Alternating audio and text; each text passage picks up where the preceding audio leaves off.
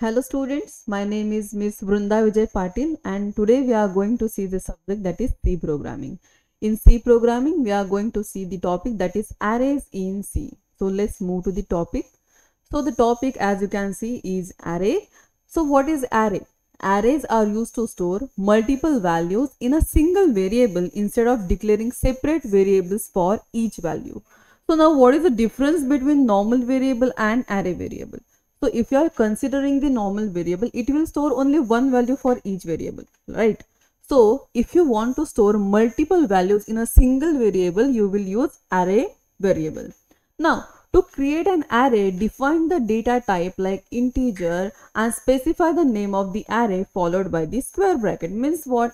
Which data type you are going to store. You want to store numbers, you are going to store integers, or you are going to store string. Which data type you require, and that data type you are going to type there. Now, to insert values to it, use a comma separated list inside curly braces that we are going to see through the example. So this is your example, that is integer. Int means what? This is your data type. My numbers, this is your what? Variable name, and which are denoted using square bracket. So using these square brackets, you can easily identify this is your array variable. And how you are going to store your list in your array variable? So you are going to store your list using curly braces, and those elements you will separate using comma, and your array variable will end through the semicolon. Now, to access an array element, refer to its index number. So what is index number? So as you can see here, we got the array list. Okay. Now what you are going to how you are going to find out the index number? So this is a 0th index number. Always remember, the index number always starts with 0 and followed by the number. So this is your 0th index number, this is your first index number, this is your second index number, and this is your third index number. So what is the range of this index number? That is 0 to 3. Fine. So as we have discussed here, array indexes start with 0. So 0 is the first element, 1 is the second element, and etc. These statements access the value of the first element 0 in my number. So for that purpose, we will see one example.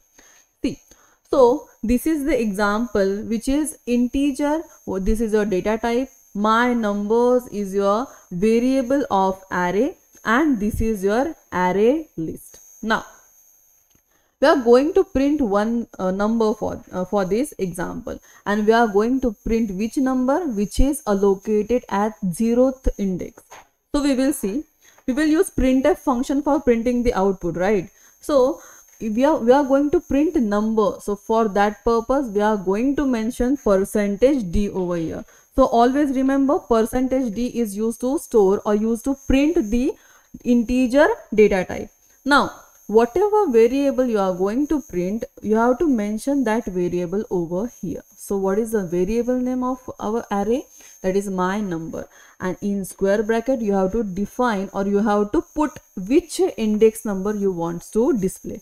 So here we are going to display 0th index number. So as I have told you, the index number starts with always 0. So 25 is our 0th position. So of course the output will be 25. If we have written here like 1, so what will be the output of this example? That is 50. Why? Because after 0th index, the second index is 1. Likewise, your output will get changed. Now let's move to the another subtopic, that is types of arrays in C. So in C programming language, arrays are classified into basically two types. That is single dimensional array. You can also call it as a one dimensional array, and second type we have, that is multi-dimensional array. So single dimensional array or multi-dimensional array means what? Declaration of single dimensional array, we use the following general syntax for declaring a single dimensional array, which is, we have to first mention which data type we are going to require. Then we have to choose array name, whatever name you want to define you can use here, and which size, what size you are going to put there, and we are going to end that statement using semicolon. Now Example for this is, this is your data type, this is your name of array, and this is your size for array. Now, initialization of single dimensional array. How you are going to initialize of that single dimensional array? So, we use following general syntax for declaring and initializing a single dimensional array with size and initial values. So, like as we have discussed, first we are going to define which data type we are going to use. Then we will provide array name, how much size we are required for this array, and the values of these arrays. So, see here, we got the code. So, this is your integer data type, then this is your variable name, and size of array is now 6. So let's calculate the array list. This is your first, second element, third element, fourth element, fifth and sixth. So now you can see we got 6 element, means the size of array is 6. Got you? Now what is the index number of this array list? So let's see. Index number is always starts with 0, as I said. So 0, 1, 2, 3, 4, 5. So index number of this array list is 0 to 5, means what? 6 element we got in the list. Now we can also use the following general syntax to initialize a single dimensional array without specifying size with initial values. Means if user wants to initialize array without specifying size, so it is also possible. How you are going to define that example then? So you just have to like you can write over here integer my number, this is a variable name, and square bracket, and simply you can put any values as per your choice. So likewise you can define your array list without entering or without mentioning array size. Now let's see the another example. So the array list must be initialized if it is created without specifying any size. In this case, the size of array is decided based on the number of value initialized. Means as you can see here, here we have not mentioned any size. So according to this example, you can put a number of values according to your choice and number of variables according to your choice. What if user wants to accept the character string, right? So how you will denote that? Now, until now we have some only integer data type. So if you want to define or if you want to store characters, you will use character data type. So again, variable name, data type, variable name and string. So likewise in double quotes you are going to provide that string. Next,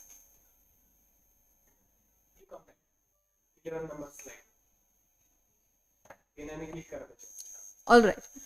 So now we are going to see how we are going to change an array element. To change the value of a specific element, refer to this index number, as I have told you how you are going to find index number. Now see here, I have mentioned here my numbers is your variable name, array variable name, the index number is 0 and value of this index number is 33. Now let's move to the example. See, here we got the first statement, that is variable of array. Here we got integer my number in square bracket, and we got the 1q, right? As you can see, the 0th position of this list is 25, right? And we are going to change that value. So how you will change? So my numbers 0th location and is equals to 33, and again we are going to print that value. So how you will print? See, printf %d means what? We are going to accept the number, right? And whatever number we are going to print, we have to assign that variable over here, and this is your index number. So what will happen over here? The compiler will fetch the value of 0th index number. So what is the value of 0th index number over here is 33. Okay, so 33 is value. Initially the value of 0th location or 0th index number was 25, and now we have provided new value, that is 33. So now the output will print like 33. Why? Because we have replaced the value of 25 by value of 33. Likewise, you can provide new value to index number. So we will see one more important example, like how you will print whole queue through a loop. So see, we are going to first start the program, integer main function, that is your initialization of your program. Then our compound statement will get started. I don't think this is very difficult to understand you. Why? Because we are going to see this statement again and again. Data type, variable name, and that whole queue. Now, integer I. See, this is the basic difference between two variables. Here you got the variable array.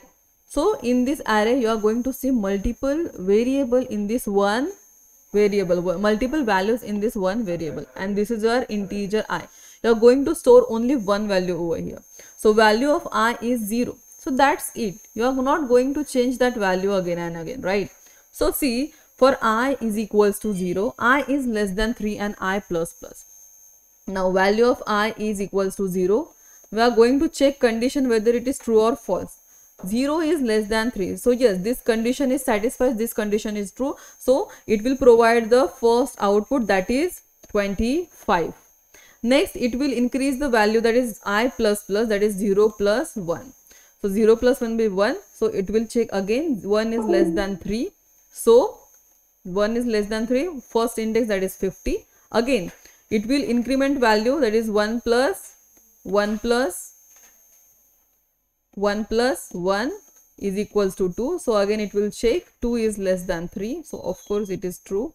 So it will execute this statement and your output will be 25, 50 and 75. Again, now this 3 is less than 3. So this condition is false. So your loop will terminate over here, and likewise you will get this whole string as an output. So I hope these points will understand by you. Thank you so much.